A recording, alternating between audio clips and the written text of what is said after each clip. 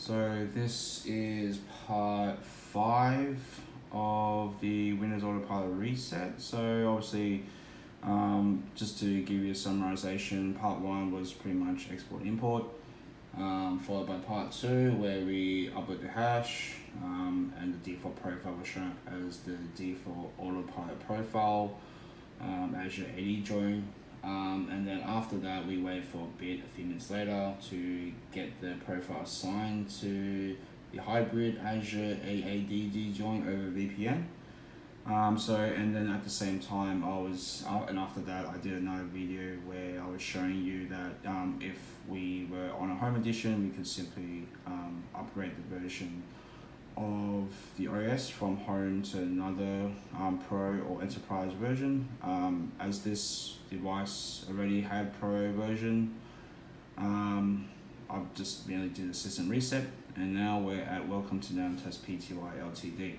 So in order for this to take place, here I just have to type in my username. So this is the person who enrolls the device. This person will be the enroller. If we need to change the primary user, we can do that. With this part, we've actually added the MFA, additional MFA. So obviously you can type in here. It will ask me for my password, which I'll enter right here. And the next bit is where it will actually ask me. So it'll set up, and now it's asking for additional MFA. So let's bring my phone, as you can see. And what we'll do is, and then we'll approve it, and then we'll authenticate again. So that's all good. Now that will notify this device right here.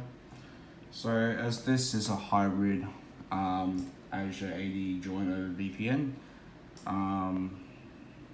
this will actually take some time. So you'll see the whole process here. So with this bit, I've actually turned off the enrollment status page. If we did have the enrollment status page, you'll see it, and it does actually take quite a long time. So I've kind of removed it in a way because it's not 100% successful. Sometimes it works 50%, and then other times it fails. So just to not get people to panic too much, we're just going to let this roll. So obviously, please wait while we set this device. So ideally what happens here is that after this, it should just restart your device. You will have to still select your country, your language, and so forth to actually get there.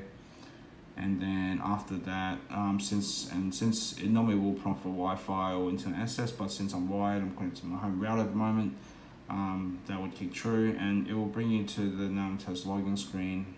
So I'll let this roll for a while. I won't talk at the moment, so at least that way it'll just power through.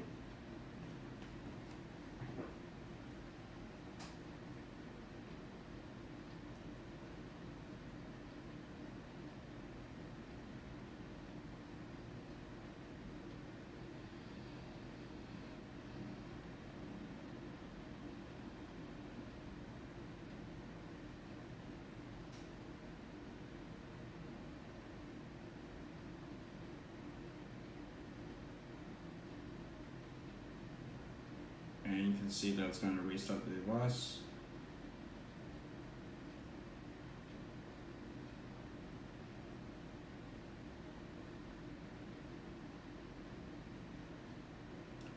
With the red lock, it's because I have turned off secure boot. So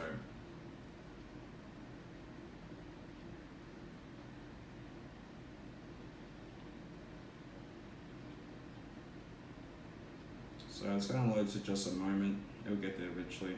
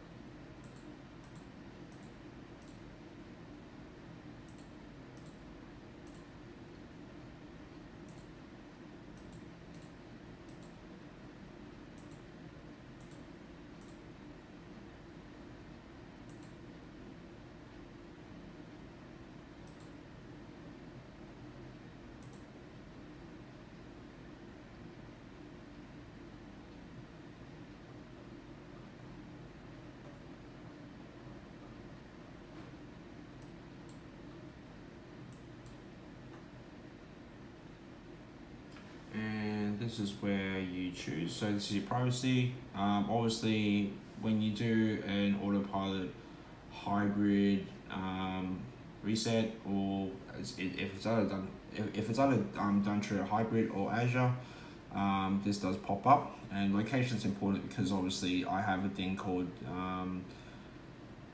Windows Auto time zone. So what it does, it uses the location based on where you are, and this will set your time zone correctly. So you click accept, and what this will do, will bring you to the screen.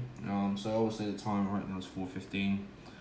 We'll just bring it right here, so 4:15, and if I click OK, you get the legal notice. So if you were at work today, you can simply just log in, and you don't have to actually wait for the Cisco LOB. So we'll continue again 20 minutes later, because I need to wait for the Cisco LOB to get installed, and then I'll restart the device, and then off we go.